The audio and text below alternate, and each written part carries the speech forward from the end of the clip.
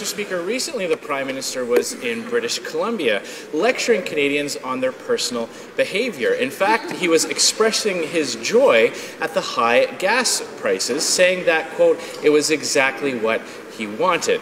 Now, we know that millionaires like the Prime Minister can afford to pay higher gas prices, but hard-working moms and dads don't have the luxury to pay thousands more in new taxes. So, how high does the cost of gas have to get before people start behaving the way the Prime Minister wants them to? The Right Honourable Prime Minister.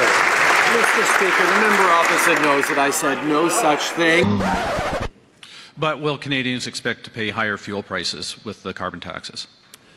I think one of the things we've seen across the country is that the incentives that come from better choices, making choices to be cleaner and greener, is exactly what we want. Exactly what we want. Exactly what we want.